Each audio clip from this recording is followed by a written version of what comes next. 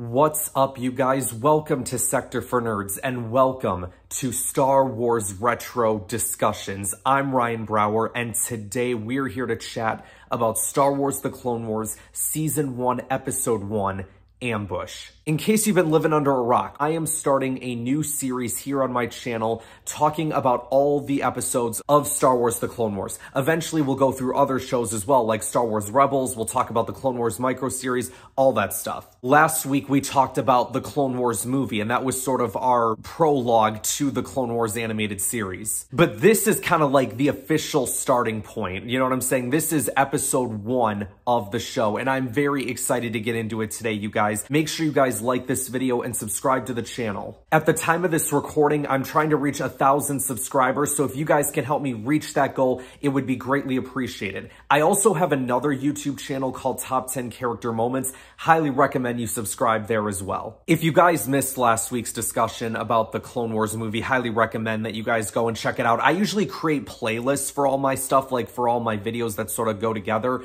So I'm definitely going to be creating one for this series. So make sure you guys are checking out that playlist, especially for people who are watching this in the future. It'll be a great way to keep up with all the videos, especially because by the end of it, there's going to be a lot of them. Now, another thing that people might ask is, well, Ryan, interesting that you've decided to go about things in the order of which it was released. You know, there is a chronological order out there. And I would say, yes, you're right. I know there's a chronological order out there. I know this because I've watched through the Clone Wars in chronological order multiple times over. But I thought, you know what? If this is going to be a retro discussion, a show that is over, what, 15 years old at this point, and for those watching in the future, it could be even older, but I feel like we have to do this in the way it was released, right? And talking about my thoughts on the episode, what I thought about them growing up as a kid, and then compared to watching them now. So let's get into our discussion, you guys. I'm going to make the intros a little bit shorter going forward, so we can get like right into the episodes.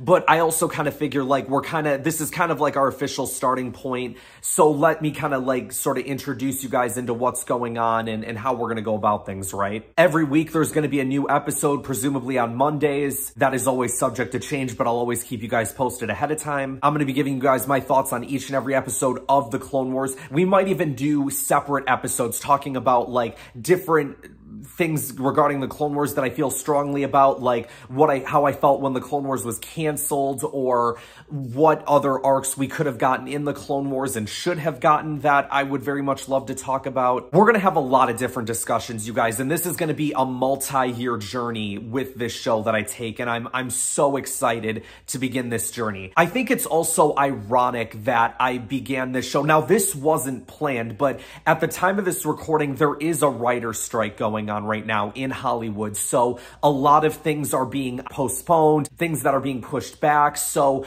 it feels like there's going to be a significant amount of time where we may not be getting as much new content. And I feel like in this day and age, I feel like we as fans can be kind of spoiled at times, because we'll see a show or movie and go, oh, great, this is cool, but what's next? And I feel, and not that it's necessarily a bad thing, it's very natural for us to think this way with all of the content that we get. But I think there's a great opportunity to go back and talk about content from the past that we know and love. And especially for me, as someone who absolutely loves and adores the Clone Wars, it's like one of my favorite TV shows ever, like that and Star Wars Rebels as well. I'm very passionate about those two shows. I love them so much. They were important parts of my childhood. They're important parts of me now. So what better time to go back and talk about them? And again, that wasn't planned, because I've had this series in development for like months before the writer's strike even began. So I know I keep saying we're going to get into the episode, you guys. So let's get into the episode itself. In case you guys missed it last week, I brought in a narrator to do my intros. Now, whether or not you guys like him, I don't know. I thought he did a good job for the first episode with the Clone Wars movie. When I say narrated intros, I'm talking about the Tom Kane intros that we get at the start of each episode, because I can't get Tom Kane to do it, of course. So I brought in a guy. He don't get paid. He don't get much. So he just comes in, says his thing, and then leaves. So I thought, you know what? Let's bring him back for another week. Let's see if you guys like him. And yeah, narrated intro guy, take it away. A galaxy divided by war. Peaceful worlds must choose sides or face the threat of invasion. Republic and Separatist armies vie for the allegiance of neutral planets. Desperate to build a Republic supply based on the system of Toydaria, Jedi Master Yoda travels to secret negotiations.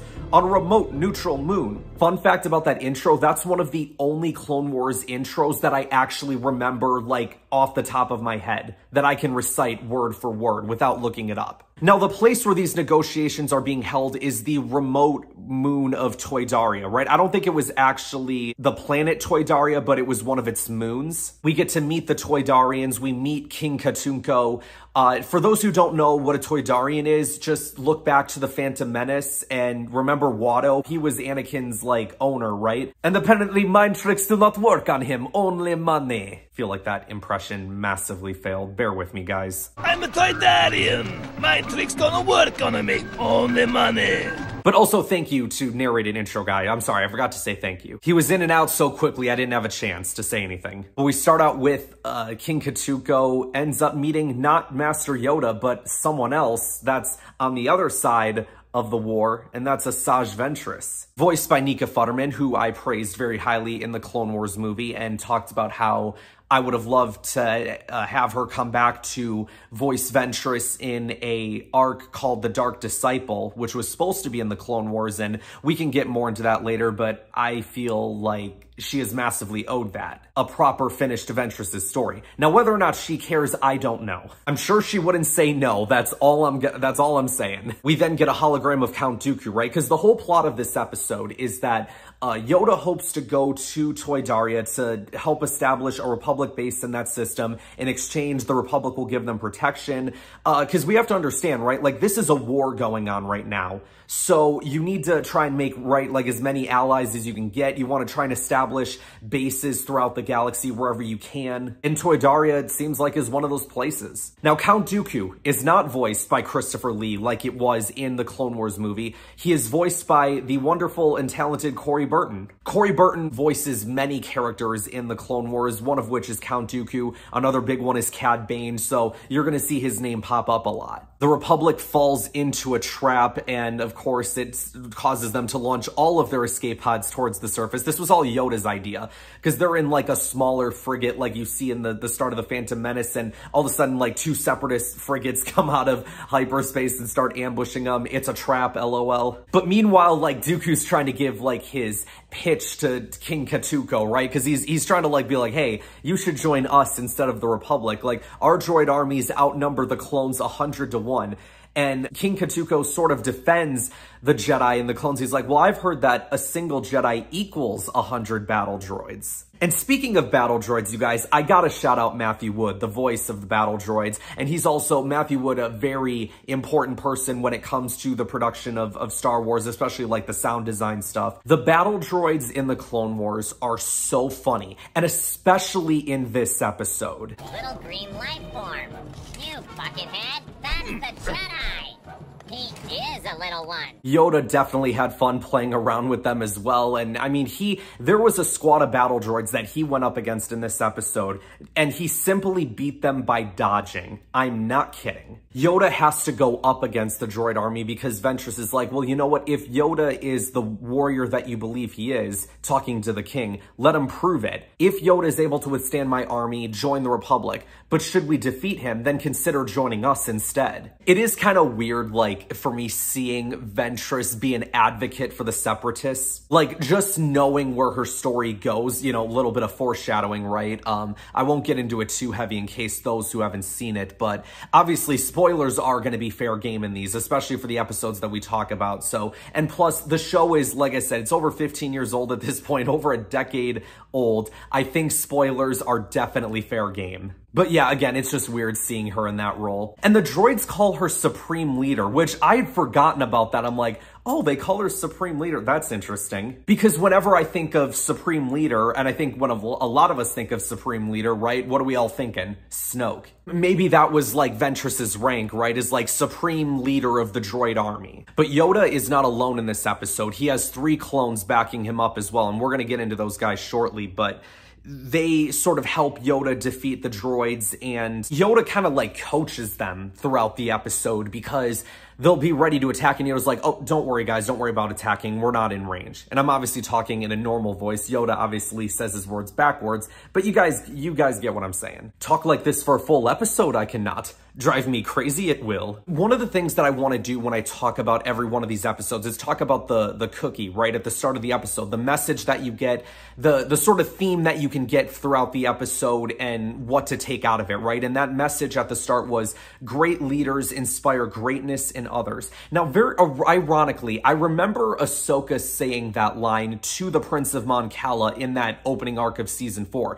and we'll get more into that when we talk about that episode. But when it comes to this episode, great leaders inspiring greatness in others, I think that very much applies to Yoda and the clones. Yoda very much inspires these clones in this episode to sort of think outside of the box, and when it is to help, when it is the time to defeat the enemy, instead of rushing into things, right? Like I said, the clones are ready to attack at the start when the tanks start firing, but it was like, don't worry, guys, we're not in range. You don't have to worry about it. And then the time comes later. All right, we got 2 patrols coming in on foot. Now's the time we face the enemy. I think it was very much one of those things where they sort of follow his example, and it's fun. I wish we would have seen more of these clones throughout the Clone Wars, because I don't think we do really. But the clones, let me kind of get into their names, right? There's Reese, Jack, and Thyre, and I believe Thyre's a lieutenant. And one of the things that this episode will do so well is getting to know the clones on a personal level and starting to humanize them. Because before the Clone Wars, the clones, we were just like, all right, they're soldiers of the Republic. They're the Republic's army to do battle, right? And that's all there is to it. This show humanizes the clones and makes you care about them so much. And there's going to be certain clones that you care more about others, but like what this episode did was planting the groundwork, right? Because Thyre even says, there's not much to look at, sir. We all share the same face. There's nothing really special about us, right? And Yoda's like, no, in the Force, you're all very different. And he talks about the things, right? Like, Reese, always focused on the enemy, are you? For inspiration, look to yourself and those around you. Jack, you're concerned about weapons. Weapons do not win battles. Your mind is powerful. You can outthink the enemy. Thyre, rush not into fights. Long is the war. Only by surviving it we prevail. I love that. Yoda in these episodes is very much in high spirits, and I think that's something to keep in mind throughout, like, as the Clone Wars goes on, as Yoda's demeanor does kind of change. But in this episode, like, he's happy, he's having fun, especially when he's, like, battling the droid army at the end of the episode, right? Like, he looks like he's having the time of his life. I do want to give a shout out to Jack again real quick, going back to the clones. That man was carrying a Z6 rotary blaster cannon and a rocket launcher. Like, he had the rocket launcher on his back, he had the Z6 in his hand. And I was like, dude, this dude is the man. Like, I would not be able to carry all that equipment, I could tell you that. Yoda also creates a crutch with Thyre's blaster, like when they're sitting in the cave having the conversation. Thought that was pretty cool. We go up against all kind of enemies in this episode. There's the battle droids, there's the super battle droids, there's the droidicas, which the Thyre calls rollies. He says, rollies inbound. Now, we know that the clones like to give droids different names, right? Like, they call them clankas. They call the battle droids clankas. So their nickname for the destroyers or the droidicas is rollies. Though I feel like they call them destroyers throughout the Clone Wars more than rollies, but I would assume like everybody's got their own different nicknames for stuff, right? But I think some of the universal ones, like clankas, everybody follows. And for those who don't know why they're called clankas, it's because, well, when they march, right, or when they walk, their feet make a lot of clanking noises. Hence the name clankers or clankas. But in the end, Yoda and the clones, of course, they defeat Ventress's army, and King Katuko decides, I'm gonna join the Republic. One Jedi is not worth 100 battle droids. More like 1,000. And then Dooku's like, all right, perhaps our negotiations will be more fruitful with your successor. And then Ventress pulls out her lightsabers. And man, this moment, Ventress gets punked out so bad right here. Because she takes out the guards, right? And then she's about to kill the king. And Yoda just is like, nah, fam, not today. And he's like, just puts out his hand, stops her from moving her lightsabers towards his neck. And it's just so funny because like Ventress looks like she's trying so hard to kill this man. And Yoda feels like he's barely even putting in any effort to stop her. Jedi Master Yoda, I am very pleased to meet you at last. Share the feeling, I do, King Katunko. failed you, Ventress has. Come. Yoda says, strong you are with the dark side, young one, but not that strong. And then just yanks the lightsabers out of her hands with the Force. I'm like, oh my god. Strong you are with the dark side, young one, but not that strong. Still much to learn, you have. And then immediately hands them back as well. I'm like, oh, Ventress, you are in a losing battle, girl. Now, Ventress, you know, understanding that she's in a losing situation, planned for something like this, right? And she sets off a bomb that explodes a bunch of the rocks from the cliff, right? And it's very much like Attack of the Clones, where Yoda has to hold everything up and move it to the side to save the people that need to be saved. But then the bad guy gets away. Obviously, with Attack of the Clones, it was Dooku. Here it was Ventress. So I thought it was very, you know, cool. And I assure you that it was most likely Dooku that recommended that option to Ventress, because he was in that same spot, right? He probably taught her, give yourself a way out, especially with Yoda. He's much more powerful than you. If Ventress would have tried to go up against Yoda with her sabers, she would have lost in like one move. She gets away. Yoda and Dooku have a little bit of a face-off, right, via the hologram. It's a pity I wasn't there in person, my old master. A pity indeed, my fallen apprentice. And then Toydaria decides, we're gonna join the Republic. This was a very fun episode. Like, every time I go back and I watch this episode, I just can't help but smile every time I watch it. It's a very fun episode of the Clone Wars. One of the things that I wanna do when I talk about these episodes as well is give a shout out to the director and writer of each episode. I'm still trying to figure out my format for how I wanna do the show, you guys, so you'll kinda have to bear with me. Like, I know I'm kinda all over the place right now, but in the next couple weeks, I'm definitely gonna get my groove in, and then once I get my groove settled, we are gonna be off to the races. But this episode was directed by Dave Bullock and written by Stephen Melching. I also want to give a shout out to the legend Tom Kane for his portrayal of Yoda in the Clone Wars. He's also voiced Yoda in other projects as well. I know The Force Unleashed is definitely one of them, along with the Clone Wars micro series as well. Whenever I think of Yoda, like, not only do I think of the